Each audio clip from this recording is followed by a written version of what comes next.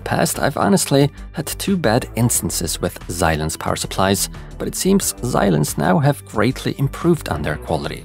With today's gaming gold 850W PSU, the brand is offering us gold efficiency and decent build quality and connectivity at under 89 euros over here in Europe. Yes, this is more of a European product. Sure, there have been made a few compromises as far as features are concerned, but at the end of the day, this is not a power supply that should be overlooked, especially not when going for tight budget builds. However, is it really safe and good enough? Or should you be spending 10 to 20 euros/dollars more?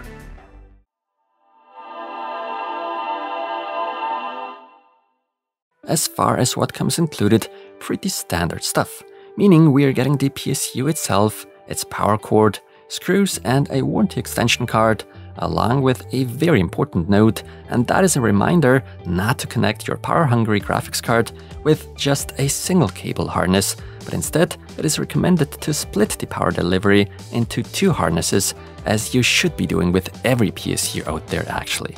Right off the bat, I'll have to admit, in terms of aesthetics and overall build quality, Xilence has improved a lot since the last time I've owned one of their units. So I'm positively surprised. The PSU, given that it offers 850 watts, is kept fairly compact, but that's something many brands are doing nowadays. Still, what instantly caught my attention was the lack of full or even partial modularity. We are therefore looking at a permanently attached cable harness, meaning none of it can be unplugged, which in certain cases can make the cable management job a fair bit harder. But then again, money needs to be saved somewhere when considering the price this PSU comes in at. It's just as obvious we are not dealing with one of the latest ATX 3.0 models, but instead just good old ATX 2.52. I was a little shocked at first when I noticed the input voltage on here. It only goes from a range of 200 to 240 volts, and unlike most other power supplies out there, does not support 100 volts and up. This means that this particular PSU can only be used in specific countries and regions that operate on the 230 volt power grid, such as in Europe for instance. There's no automatic switching going on here, and there's also no dedicated switch to take care of that. Well, for us Europeans, that's not really a big deal, I guess. But then there's another thing I should point out.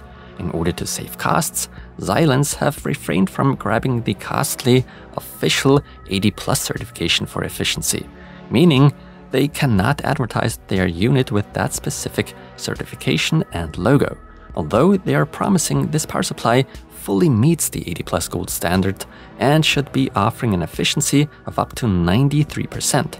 I'll be conducting my own testing a bit later into the video. The Gaming Gold PSU is being cooled by their own in-house 120mm fan featuring a hydrodynamic bearing. The fan is constantly spinning even under light PSU loads. I can confirm that the fan at roughly 20% PSU load operates at about 10 decibels. 50% translates to about 17-18 decibels. At max, we should be looking at 36 decibels, which I didn't get to though, since I wasn't able to put enough load onto the unit. As so often, Xilence goes with a single plus 12 volt rail, providing nearly 71 amps. All protections are in place, and as far as the respective power connectors are concerned, I have some mixed feelings. We do receive two 8-pin CPU power connectors, but also only 3 pieces of 8-pin PCIe. Other brands usually are offering double the amount. They're also skimping on the number of SATA and Molex connectors with 6 and 3 respectively. The connectivity is sufficient, don't get me wrong, but given the fact we are dealing with an 850 watt power supply, it's a bit underwhelming. The cable length is decent actually, and all cables are of the type flat ribbon, therefore not sleeved. Let's now take a look at the internals of the Xilence Gaming Gold. At this point, I'd like to warn you that opening up power supplies and touching any of the internal parts can cost you your life. Be warned. Furthermore, I cannot be considered a professional when it comes to power supplies. Therefore, I'll only be able to state the obvious for you. I certainly tried my best to identify the platform that comes into play here today. Basically, what OEM is manufacturing it. Unfortunately, it appears I'm a bit rusty and sadly wasn't able to determine the exact OEM behind this unit. Nonetheless, everything seems to be fairly tidy and organized, which is a good sign. There's definitely DC to DC conversion going on for plus 3.3 and plus 5 volts. If it were missing, I wouldn't even consider such a PSU these days. When it comes to the choice of components, or rather capacitors, I have to say there's a wild mix in here. On the primary side, we are looking at a single electrolytic cap by the respectable brand Elite, based in Taiwan, rated at 400 volts and 560 microfarad. The cap is rated at a max of 105 degrees Celsius. Nice. Moving on to the secondary side, I was able to spot the following capacitors. Changsh, or rather Changxing from China, a couple ones by Elite, therefore from Taiwan, then ones with the branding CS, which I believe is part of the Elite lineup if I'm not entirely mistaken, and I also spotted something by LTEC from Taiwan. In terms of solid capacitors, I discovered ones by FPCAP from Japan and either ones by Evercon or Leilon, both of which are from Taiwan, or maybe even Toshin Kogyo from Japan. I'm not really sure on this one. But now let's move on to my basic testing and measurements, that is, if those can even be considered as such. Starting with the 3.3, 5 and 12 volt rails at idle. Here the PSU is already offering us close to ideal values. The behavior should be a little more interesting when putting on some load.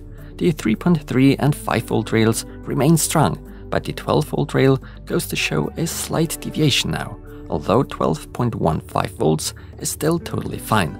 Now let's talk efficiency. As Xilence are stating, despite lacking any official 80+ Gold certification, today's gaming gold does in fact clearly position itself within the gold spectrum when comparing it against the measurements with other models. There's a minimal deviation, but hardly worth mentioning. To sum things up, what kind of compromises do we have to live with? First of all, we are limiting ourselves to a 230 volt grid only. You therefore won't be able to use this unit internationally. For some, that's something to keep in mind. For others, it doesn't matter at all. Things get a little messier and not so convenient when working with a fixed permanently attached cable harness. Modularity is not being offered here, which means you'll have to put a little more work and time into your cable management if you want everything to look nice and tidy. Also, Xilence apparently isn't very generous when it comes to the amount of power connectors. Competitors often offer a higher number. Other than that, the platform appears to be of decent quality, thus leads to an overall good impression.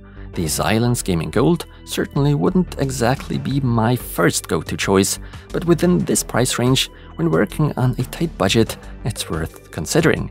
I do believe one can trust the quality here, and that's coming from me that has made bad experiences with two Xilence power supplies over 10 years ago. The quality certainly has improved noticeably here. But then again, you could argue, why not simply save money for just a little longer and at the end of the day just pay 10 to 20, maybe even 30 euros or dollars more for a PSU and then get all the modern features. In the end, it's a decision you have to make on your own. Other than that, the Xilence Gaming Gold, the 850 watt version of it, certainly makes a solid impression. With that said, thanks so much for watching, and until the next one.